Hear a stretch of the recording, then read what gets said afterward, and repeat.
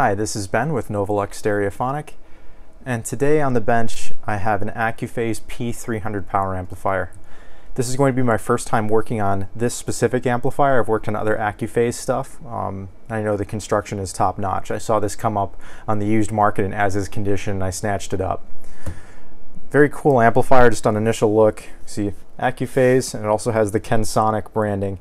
This company was founded by one of the original owners of Kenwood. It's almost like an offshoot of Kenwood, but very high-end.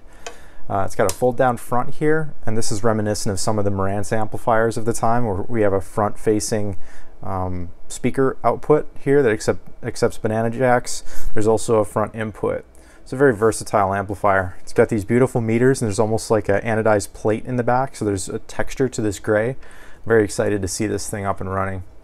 So anyways, the complaint from the original owner was it no longer powers on.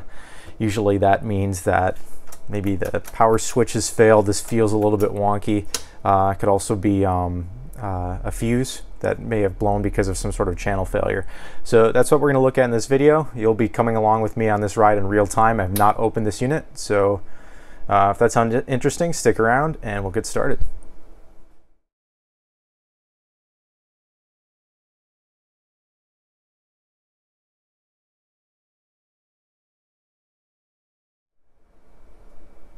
Got the unit flipped upside down with the bottom cover off, and I just did some initial inspections of the suspect area. So the mains fuse on this thing is huge, but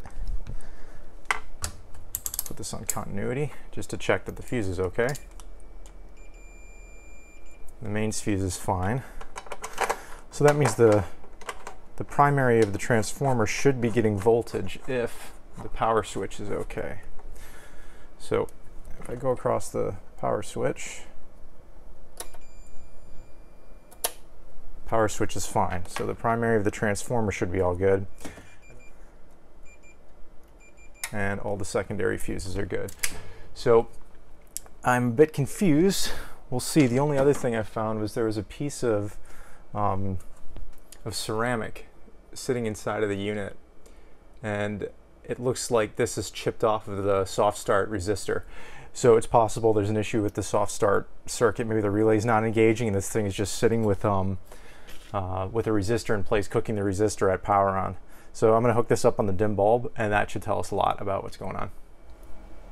Okay, so I went ahead and tested this on dim bulb, and I think I've tracked down the root cause of the issue. So I'm just going to go through the procedure that I did here. So I'm going to go ahead and make sure the power switch is on.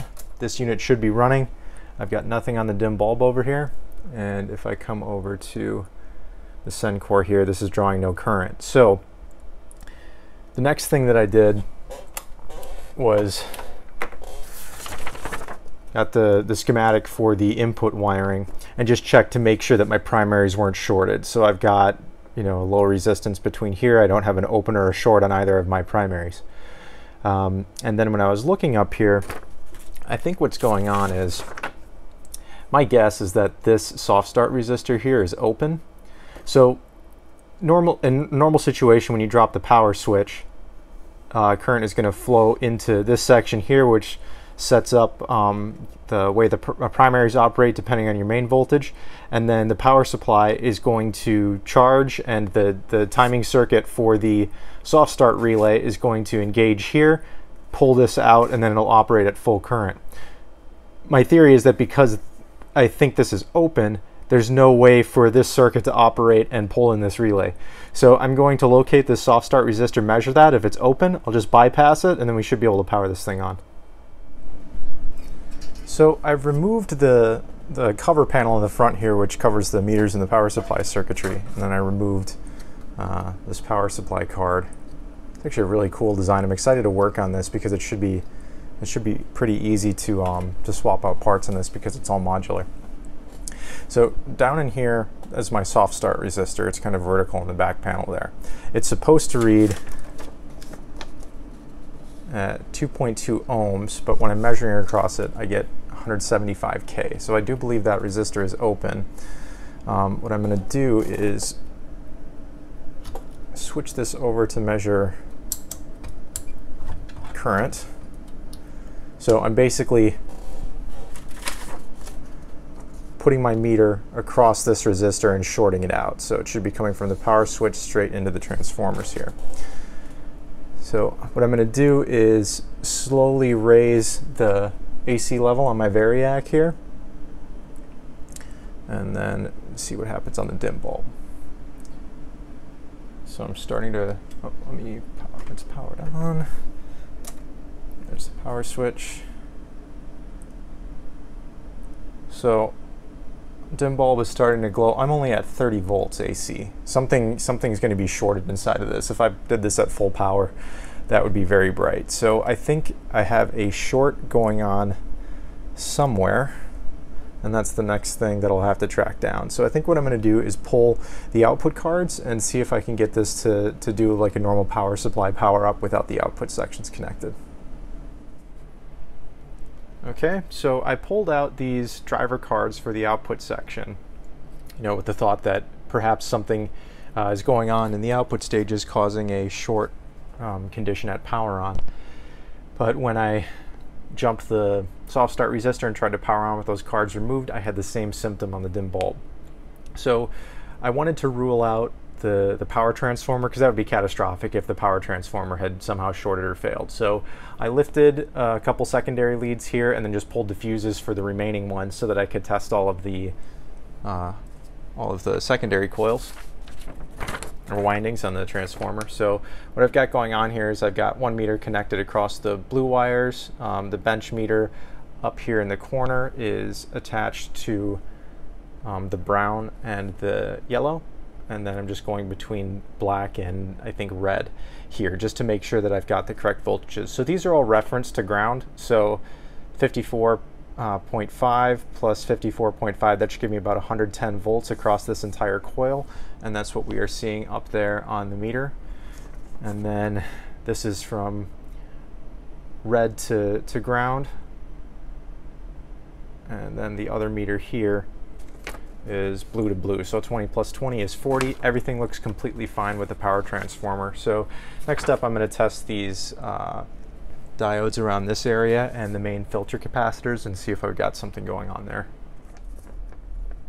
So I checked the diodes around in this area and everything was good, but even with the power supply and all the other cards removed, it's still shorted. So the next thing to look at that's going to be attached to the main rails is going to be the output transistors. So if I test down here on this channel,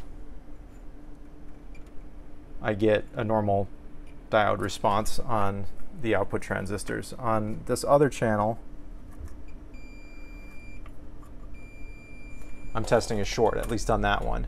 So I'm going to go ahead and pull all the outputs from this channel and see if I can get this thing powered up and working on one channel. That would be a great place to be. Okay, so I went ahead and I pulled the output transistors. The right channel is the one that measured with some short. So I ended up finding these two drivers were shorted and these two outputs were shorted. These other ones were fine. I pulled the left channel just so that I could check everything as well, and all of these did test good. So hopefully I'll be able to get one channel up and running and use that as a base point to get the other one repaired. And now everything seems to power up normally. So this is with both cards removed.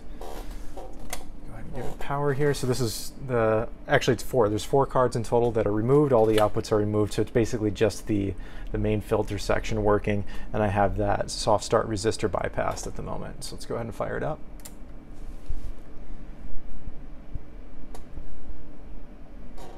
And that's a normal charge sequence that we would see on a dim bulb. So you can't see it now, but the bulb is just barely glowing and it's continuing to settle off. And I've got a minus 61.8 here. It should be positive rail here. Yes, so everything looks good on that front. Next up, I'm going to put in the power supply card and see if I have all the voltages that are supposed to be there. I wrote down all of the voltages that I'm supposed to be getting on the power supply card here, and looks like a transistor might be shorted or something in this 25 volt supply. I'm getting 56 volts here, and then on this 15 it's jumping all over the place. Pin 15 is supposed to be 16 volts. That runs the lamp circuit and something to do with the protection circuit as well. So when I power it on, goes through a normal sequence. The soft start resistor clicks. but I don't know if you can hear it in the background there. There's a little relay on this board that's just clicking in and out a bunch of times. That's also, I think, related to that 16-volt circuit. So I'm going to go ahead and pull the power supply card here and see if I can find any bad components there to try to bring back the lamps and maybe get the protection circuit working properly. Right now the speaker relay doesn't click even with both cards removed, so getting the speaker relay to click is the first step before I test any of the driver cards. I printed a cutout of the power supply schematic. And what I'm looking to do is restore this 16 volts here. But what I'm getting is the supply voltage at this side. So I was thinking initially maybe this transistor is shorted and this is just passing through, or something's wrong with this base voltage. So I've inspected the components around here and I believe that Q3 is compromised. So that is this transistor right here. If I do a diode check on that one, I get a short between collector and base.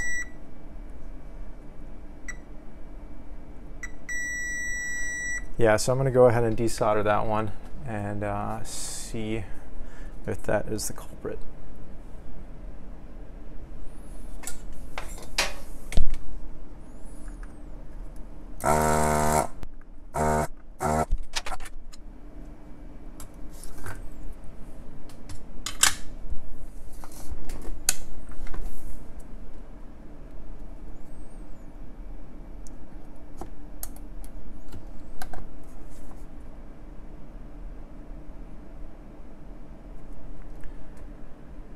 It sees it as a resistor. So let's get this replaced and see if that restores the 16-volt rail. So I replaced this suspect transistor, and I made a mistake in the last shot. This is actually the plus 25 volt section. The plus 16 is down here. This is a really low-res schematic, so it's kind of hard to read. But anyways, this one was replaced, and then I went and tested everything here to try to restore the 16-volt rail, and I couldn't find anything out of spec in this area. So I went ahead and just put the card back in just to check my plus 25, and this is what I found.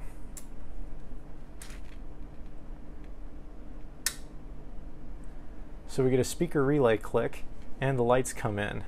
But this, where I'm supposed to be 16 volts, I'm at about 8 volts. And you'll see again when I turn it on, the lamps come up slow. And the relay engages. But in any case, it's mission accomplished as far as getting this to a state where I can test an amplifier card. So I think I'll do that next. I'm going to be rebuilding the power supply in this anyway, so I'll probably come back to that 16-volt rail. Maybe have a bad reference or something in that circuit that needs to get corrected. But anyways, moving on, I am going to try to get the left channel operational. I checked all of the transistors just to see if there was any shorts in the driver card for the left channel, and powered it up, and everything came in fine. Relay clicked, so I'm going to put the drivers and the output devices back in place, and we'll see if we can get an audio signal through this channel. I just finished doing a down and dirty thermal compound replacement on all the output transistors and drivers on this channel. I'm probably going to be pulling them off very soon and replacing them with current production transistors, because I'm going to have to replace both channels simultaneously during the restoration, so I wasn't too worried about just slapping some thermal compound off so the devices don't blow up. For the meters here, I've got this one on the emitter of one of the transistors here, and then this one is on the speaker output measuring DC offset. So let's go ahead and fire this up. Take this into millivolts. So the service manual shows 25 millivolts from the emitters to ground.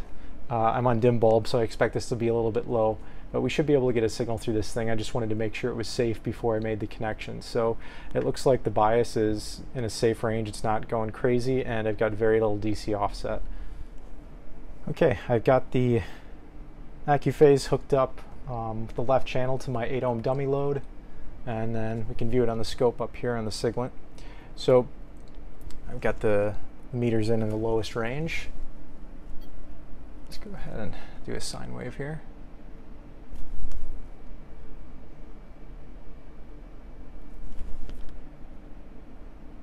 So we actually have a pretty nice clean sine wave there, and the meter is functioning. This control's a little bit dirty, it's a little bit wonky in some of the ranges, but It's getting better as I manipulate it. So that's actually a pretty nice looking sine wave. Let's take a look at a square.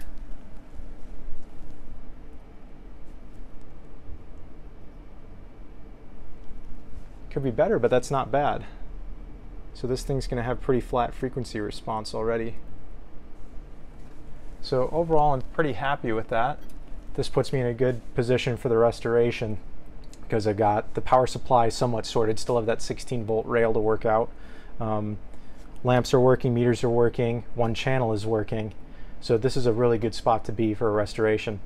So I'm going to end this video right here. I will have another series up once I get some parts in. I need to order a new soft start resistor and then do a parts list for all the boards. This is a pretty old unit, so I'm going to go ahead and recap the whole power supply. And these also have a lot of service bulletin modifications, and there was a Mark II version of this and maybe some subsequent versions. So I'm going to look and see what I can do to make this as reliable as possible for the next owner. So if you like this content, please subscribe. I do a lot of work on this vintage audio equipment. And stay tuned for the next episode. Thank you so much for stopping by.